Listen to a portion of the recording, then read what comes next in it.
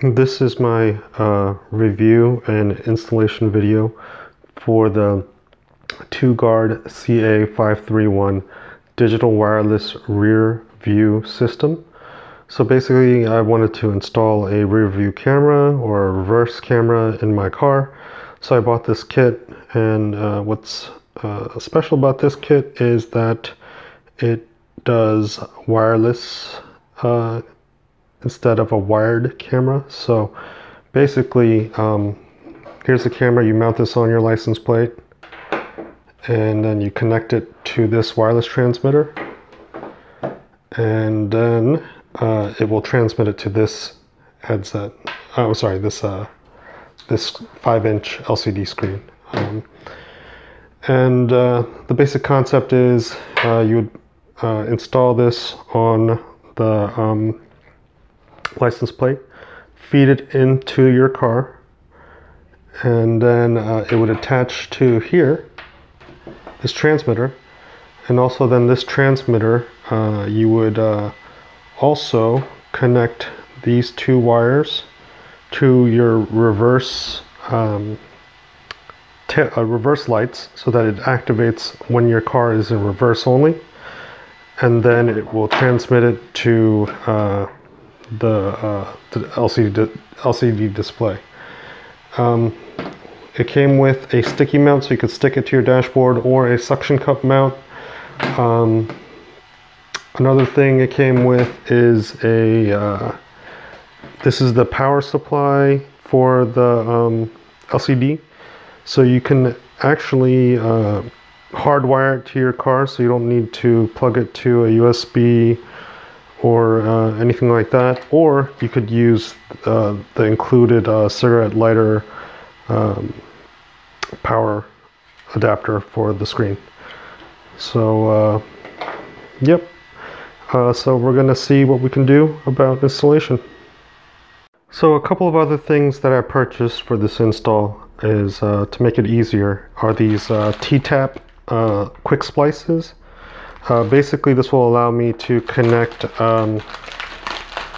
the power for the transmitter or the rear view camera to the reverse light. And what this does is you would attach this to the power wire going to the reverse light, and then it would allow you to tap into that pretty easily. I'll show you a little more about it once I actually do it, and you'll see what I'm talking about. I bought this off Amazon for maybe $7. You don't have to buy this many. I just bought it for just any future uses. Also, I bought this add a circuit kit off Amazon. Again, this was, I believe, another $6 or so. All the information will be listed below in the description of this video. But this would also allow me to add a circuit to the fuse box, so I could connect the LCD screen directly to the car power with relative ease, instead of having to do any crazy splicing or anything. And once I get this installed, I'll show you exactly what I mean. Another thing I bought is 25 feet of this 18 gauge wire. Basically, it turns out for my car, the license plate is mounted on my bumper, and the rear reverse light is actually on my hatchback hatch, I guess.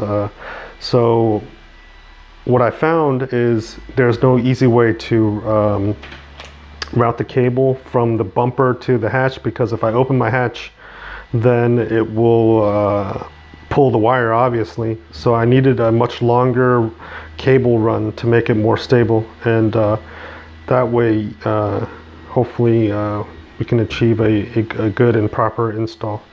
And I'll show you a little more as I go out to my car. Alright, so I own a 2005 Mazda 3, and so the problem lies here with the hatchback version. As you can see, this is where the reverse light is, and the actual license plate is below that on the bumper. And when you lift the gate, the reverse light goes very far away from the bumper. So that is going to make it very difficult to route the cable, which is why I got the extra cable. And I'm hoping that I can somehow feed it up through here, out here somewhere, maybe go around this panel and then up the side of this panel right here, and then follow it up here and hopefully feed it up through here, and then feed it again around here, up this panel, and then to where the rear view, the reverse light is. And as you can see, this is the reverse light. There's two wires in here, a black and a green one. The black is the neutral, the green is where the power is, which I will be connecting the camera to so that it will automatically find or automatically turn on the rear view camera when I put it in reverse. So that is what I'm going to try to do here, and we'll see. I had to actually take off this panel. This panel was right here to unveil what was behind it, and I think with some luck I should be able to route the cable up the side through this conduit, up out here, up through the side, and to where the reverse light is. So wish me luck. So I made some progress here. I found that it is easiest to start from here and work your way down. So I fed the cable up through here, and I took off this panel, as you could see, and I guided it down this way into this hole, and then I saw it come out here, and I guided it down here. And now this part was a little tricky. I pulled the grommet out on both sides, and I had to kind of feed it through. I had to kind of straighten it out, and then as it would go through these little ridges, it would get stuck, so I'd have to kind of squeeze it and then push, squeeze it, push, squeeze it, push, and then it would finally get out here. So I fed it down here. When you feed it down here, I had to take out these tabs right here, 3 of them, and then that allowed me to pull this down a little bit so I can get into there.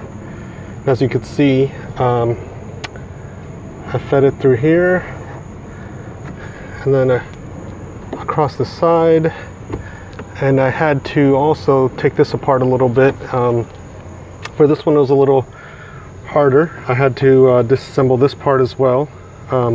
Basically, you got to look for these tabs all around here, and also there's one bolt that goes here that I had to remove as well. But there's all these tabs around here. Just make sure you find all the tabs and pop them out. And once it's popped out, I was able to release it like this. That allowed me to pop out another tab, a white one for this guy, and I kind of just yanked at it and it came loose. As you can see, there's these little tabs that go into here to lock it in. And when I got in there enough to reveal the cable, I just made sure that the cable was going down the side panel, and then I was able to make it come out of where we change out the brake lights and the rear view lights. I mean, the brake lights and the turn signals here. So unfortunately, I had an issue where the rear view camera, I mounted it here, and when I fed the cable through, the cable was pretty short. If it was longer, I might have been able to go around the bumper right here and feed it up a conduit that's down here. I'm not sure if you can see that, but there was a conduit up there that I could feed then up this way, and then I could then connect it to the wireless transmitter.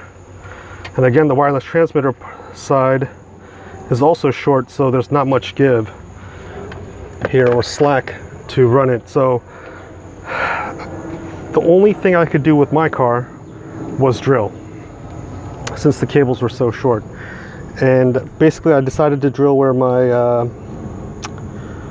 what do you call it, the spare tire is, and I just drilled a small little hole, and then I plan on feeding it up through there, and hopefully we can get it connected. So let me come back to that.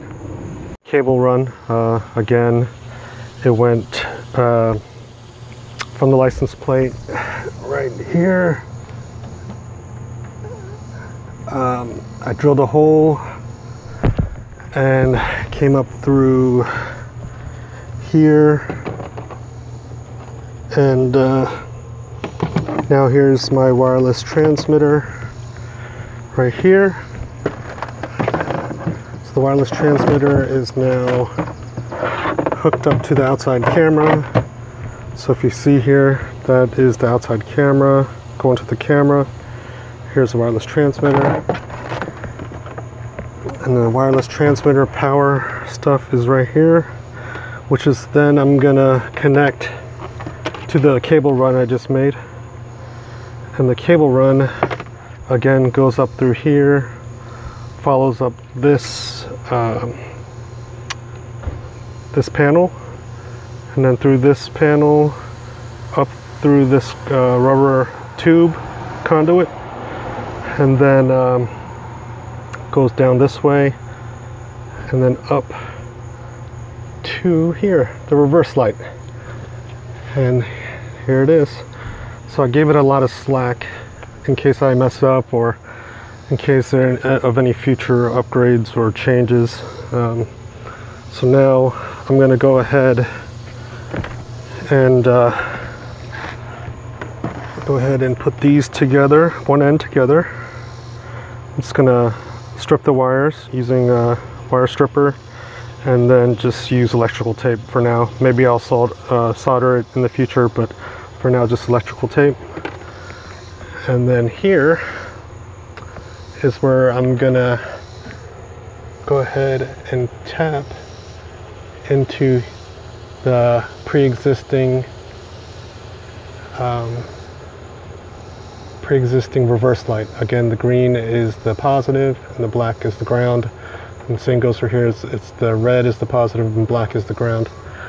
So what I'm going to use is actually these T-taps.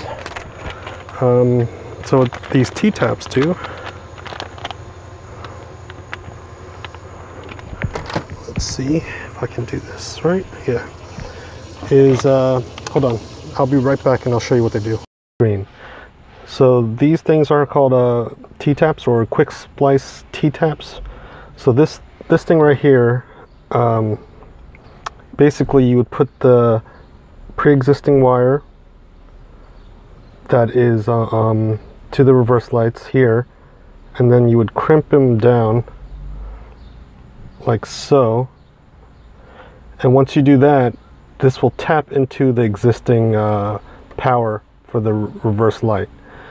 And then you use this other piece right here, and this other piece goes into the wire that is connected to the camera, so that you can then plug it in like so,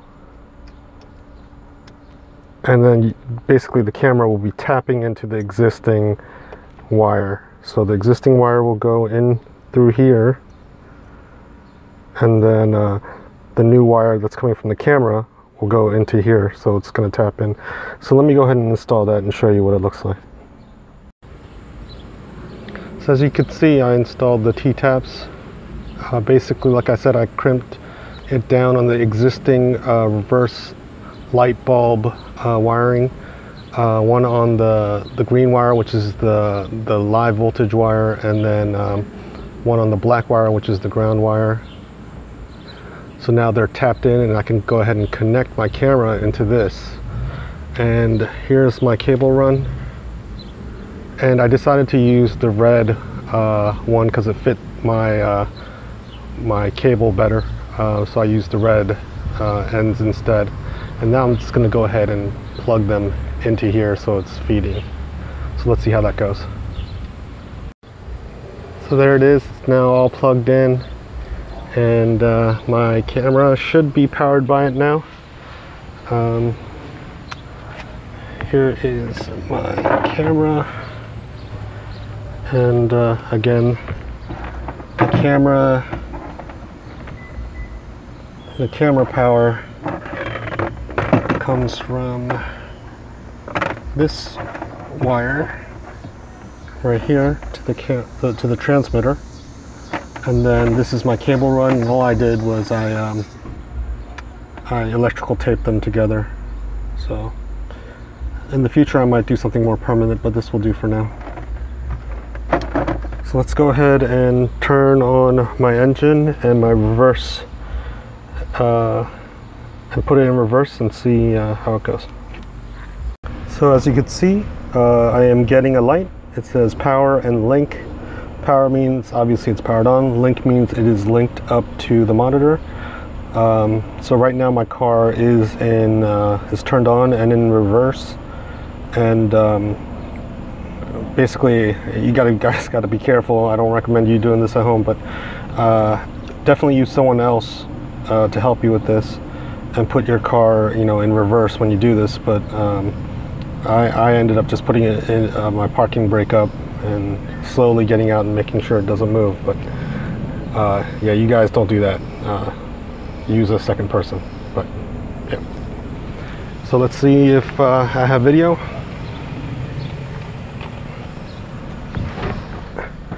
And there you go. I have video. So let's see something. So let's do a couple of tests. I'm going to put it back into park and see how quickly it reacts. Fortunately, let's see if I can get a good angle to show both. Okay, so I can't really get both my shift knob and the monitor in one shot, but I will let you know when I'm doing it. So I'm going to go ahead and put it in park right now. And as you can see, it shut off, and it eventually will shut off.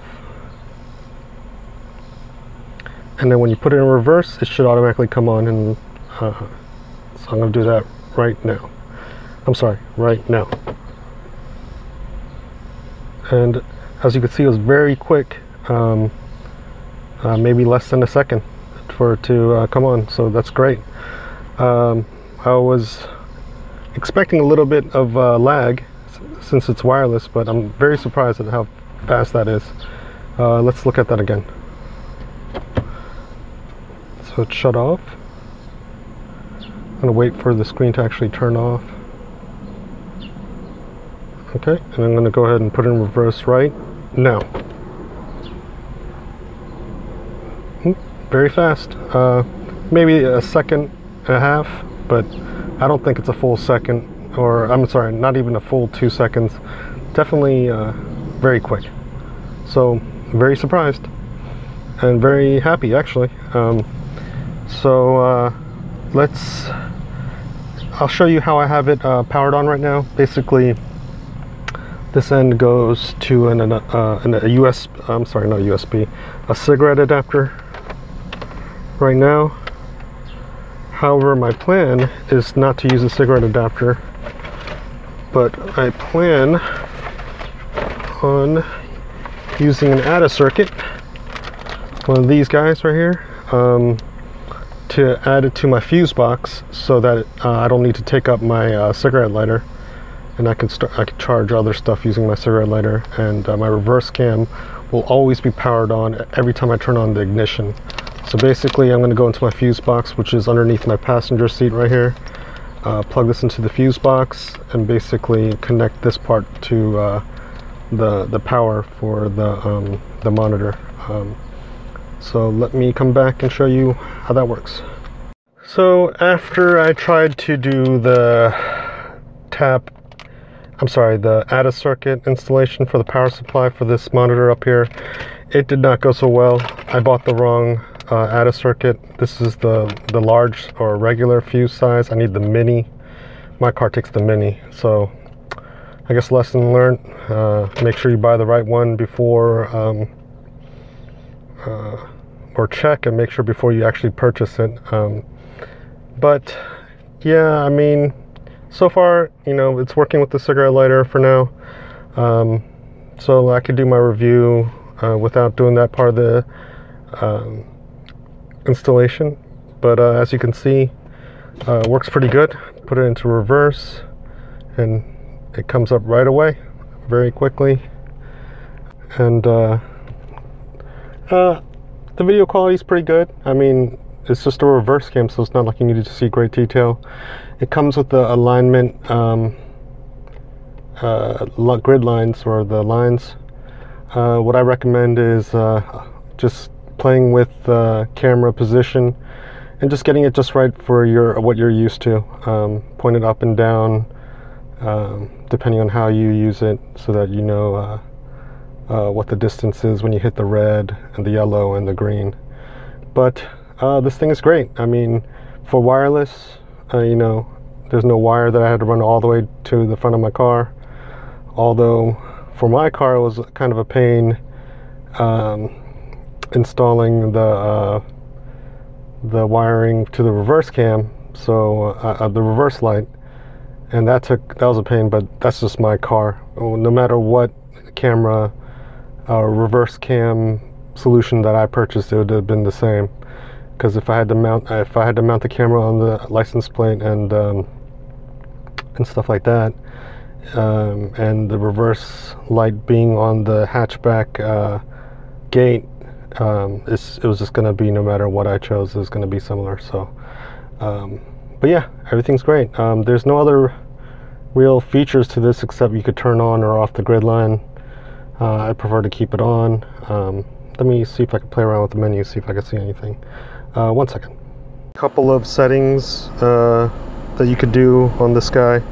There's actually very few buttons on here. Up or plus, minus, menu. Now what I noticed, what happens is if I press the plus button, that's what brings the lines here, the alignment lines. I press it again and it disappears. Now the minus button, what it does is just turns off the screen. So if in case you want to manually turn off the screen, minus button again turns it back on. Again, the plus button just brings up the grid lines or the alignment lines. Now I will tell you this, the menu for this is very awkward to use. So you press the menu button once and it'll bring up these three menus. Now you can't tell, but the first one is currently highlighted right now, and with the first one being highlighted, that is the pair one. So if you to select pair, you have to hold down the menu button again, long press it, and it'll begin the pairing process. Now since I already paired this device, I'm not sure if it's worth doing. I'm not going to do that. It's fairly simple. You just hold down the menu button and it'll say pairing. You have to go back to the transmitter and press the reset button and it'll pair with this screen. I've yet to see it lose pairing or anything like that, so I'm not too worried about that. Now if I want to move over to the right or left, this is where it gets tricky. If you press up again, all that will do is bring up the grid line. So what you have to do is long press to move side to side. So if I long press the minus button, it'll move over to the right, and it takes quite a bit of time. As you see, it moved. And I can long press the minus again, and it moved. And long press it again, and it moved. And if I want to select this again, I'd long press the menu, and this is just the info button, and all that shows you is this information. It looks like RX and TX. I'm guessing that means receive and transmit. It gives you that type of information. So let's go back into the menu, and then long press the minus button, and now I selected the TV screen thing. And if I long press the menu, it'll go into another sub menu where I could play around with brightness, contrast, and color. I'm not going to go ahead and go into this. I don't think that all this is really necessary, but if you want to play with it, you can. So I'm going to go ahead and long press to select the brightness, and then I could plus or minus to get those down. And again, I have to long press to actually do anything. So it's a little tedious, but basically I don't think any of these features really mean anything, except for maybe the pair. If for some reason you lose pairing to your transmitter, then I guess that would be the only useful function. Contrast, brightness, I mean, its default settings are fine. I guess if you really wanted to, you could adjust it, but that's up to you. So let's just try to go into it real quick to see what it looks like. So the third option right there is flipping the camera image. So let's say the only way you can mount the camera is one way for some reason, like it has to be mounted upside down. So then you can go ahead and use the third option to go ahead and flip the image on the screen, since you had to mount the camera a certain way. So I'm going to go ahead and long press menu, and as you can see, it flipped it. And long press menu again, and it flipped it back. I'm going to long press up button, or the plus button, to go back to the screen. Okay, I'm at the screen. I'm going to oh, whoops, I'm at pair. Oops. So it takes a little getting used to,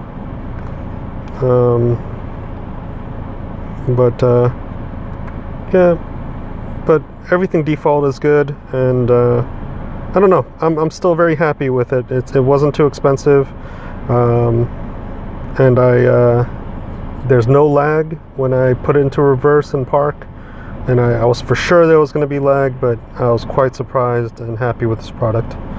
And if ever in the future I do decide to do a legitimate tap or add a circuit, so I don't have to take up using a cigarette lighter, then I'll go ahead and do that. But for now, this will do. And if I ever do that, I'll go ahead and update the review and update the video as well.